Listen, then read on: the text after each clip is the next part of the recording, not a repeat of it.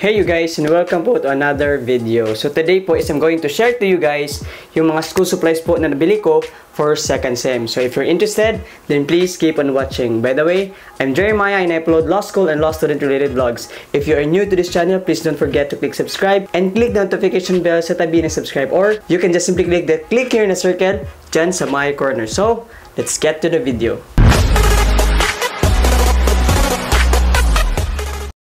Hey you guys! So yun nga po, and welcome to another video and welcome to another week. So guys, kung hindi nyo po alam, is second sem na po sa school namin for law school. For those po na first time lang po sa channel ko po, I'm a first year po na law student, and yes, and we're now in second sem na po. So today po is, bumili po ako ng mga school supplies for my second sem, and I'm going to share this to you guys kung magkano ba sila lahat, kung bakit ko sila binili, para naman po may idea kayo kung bakit ko sila binili and kung bakit kailangan nyo silang bilhin sa law school. So, let's start.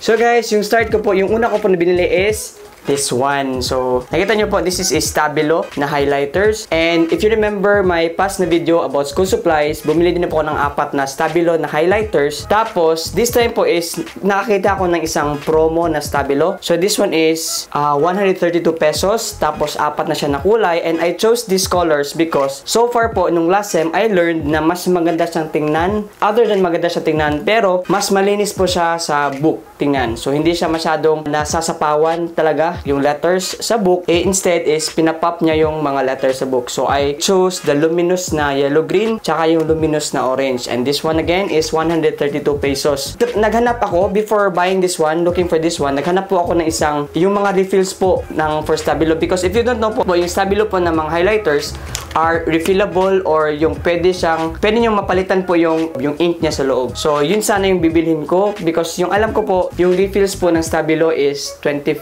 something, hindi ako nagkakamali, 20 something, mas mura siya. But nung pumunta ako sa school supplies, wala akong nakita po na supplies for refills ng Stabilo. So ginawa ko na lang is binili ko tong 4 na to. So yun po. Next, guys, bumili din po ako ng bagong set ko po ng mga sticky notes. So this one po is nabili ko siya for 30 pesos. So may 4 na siya na colors, and yes, hindi siya masyadong manipis, tsaka hindi rin siya masyadong malaki. So ginagamit ko talaga siya sa books ko. Pag may mga notes ako within the book, instead of writing directly on the book, so ginagawa ko po is sinusulat ko po yung mga notes ko sa sticky notes, tapos pinipaste ko siya sa book. So ito yung ginagamit ko. Tapos usually din po, ito yung ginagamit ko to mark an article sa book. So, lahat ng books ko is may ganito na siya. Ay, hindi naman lahat, pero most of my books, may sticky notes na po siya na naka-attach. So, this po. Next.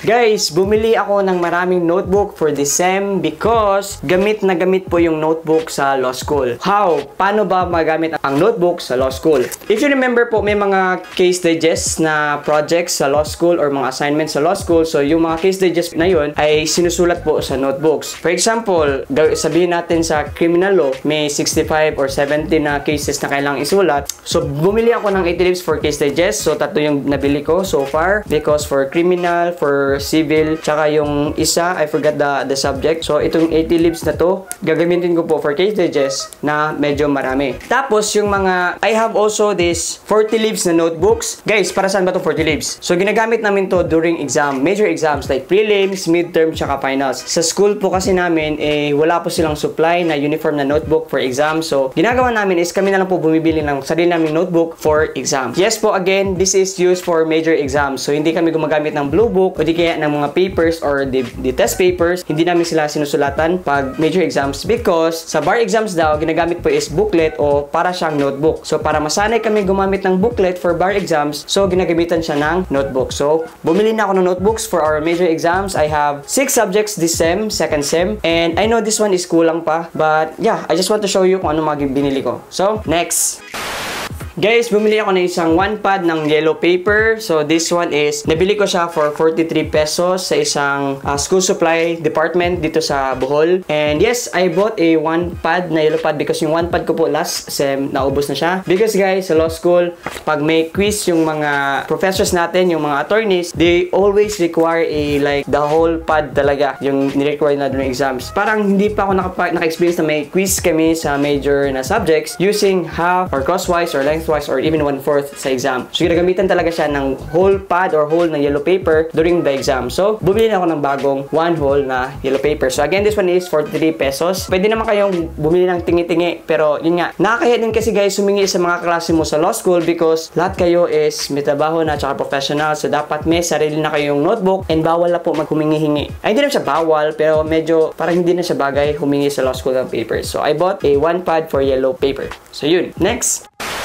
Guys, again, bumili din ako ng mga folders na to na may mga garter na parang lock. Again, I forgot the term for this one. I also forgot the term for this one sa previous video ko about sa school supply. So again, if you guys know this one, please comment below kung ano pong tawag sa envelope na ito. See, this one is an envelope. Ginagamit ko siya usually, dito ako nilalagay yung mga full text na cases na preprint ko po, na ginagamit namin sa lesson or sa receipts or sa exams. So lahat ng mga printed ko na cases, pinapasok ko siya dito, tas pinapangalanan ko siya ng isang subject. So this one for example is for crim, this one is for consti, tapos this one naman is for civil. So para hindi ko mawala yung mga cases during the final exam, kasi usually din during final exams, pati yung mga previous cases na natackle during the period, for example that prelim period, is lalabas sa exams. So yun, to be organized, bumili ako ng mga envelopes. So this one is, ang isa nito is 11 pesos. So bumili ako ng 6. So this one is 66 for 66 in all. So yun po guys. Next. Guys, bumili din ako ng, ang tawag dito, plastic cover. Because guys, yun nga, new sem, so may bagong set na naman ng books. So, kailangan ko po mag-cover ng books to protect my books kasi ang mamahal ng books. So, bumili ako nito. This one is 36 pesos. Nabili ko sa isang school supplies department. Tapos, gusto ko sa kanya kasi ito na siya, hindi siya yung mahaba na type. Tapos, yung book din kasi, hanggang dito lang, so kasya na siya. Kailangan ko na lang is gupitin, tapos hindi siya magiging messy after because yung length niya is swak na siya sa book. So, yan. Plastic envelope for my books. So, next.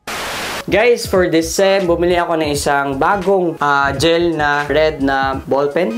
I know this is not a ball pen, pero gel na, ano tawag ba nito? Parang sign pen. So, 0.5 yung ano niya guys. I was planning to buy like 3 of this na red color para po, ginagamit ko siya actually for note-taking sa book. For example, may sinabi yung professor namin na wala naman sa book. So, yung note na yun is sinusulat ko minsan sa sticky notes, tapos using my red. Yung minsan naman, pag napaka-important na point is sinusulat ko directly sa book. For example, pag may mga articles na nawala or tinanggal na according to the revision, so ginagamit ko yung red para mas ma-emphasize ko yung mga comments tsaka yung mga notes na wala sa book. Gamit ko po yung red na ink during note-taking sa law school. I had another color of gel na pen nung first sem, pero naubos na. Color niya is, I think that was purple, and that was given to me by my sister. So, hindi ko na siya ginamit because ubos na. And mahirap po maghanap ng ganun. Nag-stick na ako sa red na pen. And I was planning again to buy a refill na lang instead. Kaya lang, nung pumunta ako doon, sabi nung cashier tsaka yung sales lady doon, inubusan sila ng refill. So, bumili na ako ng isang set. Ito, this one is a set because may ink na refill. So, yun, isang set na binili ko. Tapos, I am planning again to buy more of this kasi gamit siya sa law school for me. And this one is 28 pesos. This one is my gel 0.5 Korea. Next.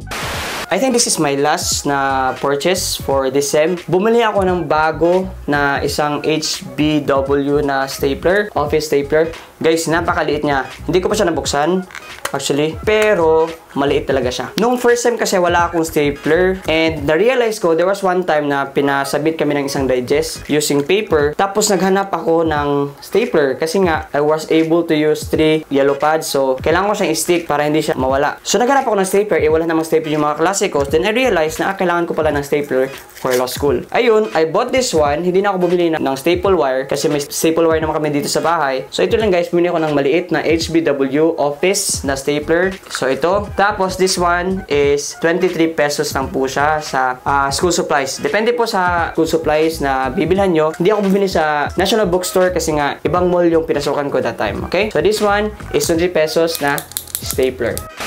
If you notice po, hindi po ako bumili ng bagong notebook this sem for my subjects, for note-taking, because yung notebook ko po nung first sem is marami pa siyang space na pwede ko pong gamitin. So, hindi na ako bumili for this sem because I realized also na pag may mga gusto akong i-notes, is pwede ko na siyang i-notes directly sa book.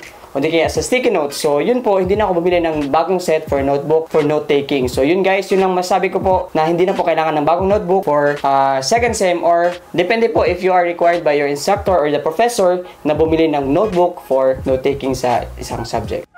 So yun guys, so far yun po yung binili ko for this sem na school supplies. And I hope po I was able to enlighten you for the things that you have to buy sa law school pag nag-law school na po kayo. I know some of you will have your law school by siguro by early next year, January or February or something. Tapos, kasi di ba alam ko by next year, parang August na lahat. Tapos yung kami is June kami nag-start. So, iyon, baka next year August na kami. So, yun guys, I hope you were able to learn something today sa video ko. And if you find this one informative, please don't forget to give this a thumbs up and click subscribe kung hindi ka pa po nakapag-subscribe because I'm posting law school and law related videos. So, I am encouraging you to follow me on my social media accounts like sa Facebook po. I have a page sa Facebook which is Law Pressure also. And I post there some mga important na mga announcement from LEB. Tapos, I also post them some of my daily na snippets or mga small na videos or parang vlog siya na small. So, on what happened to me sa trabaho ko po tapos sa law school. So, napopost ako doon.